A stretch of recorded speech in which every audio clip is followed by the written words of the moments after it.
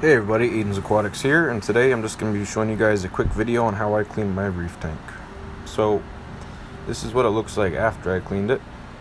And the way that I usually start these off is I make sure that I pick off any hair algae or any detritus off the sand bed, any buildups of anything.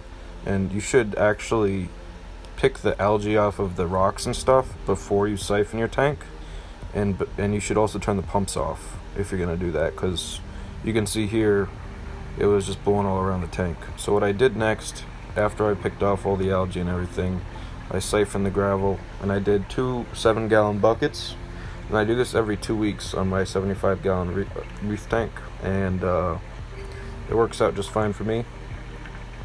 You can just see how dirty this water is, but as you can see now, the tank just looks great afterwards.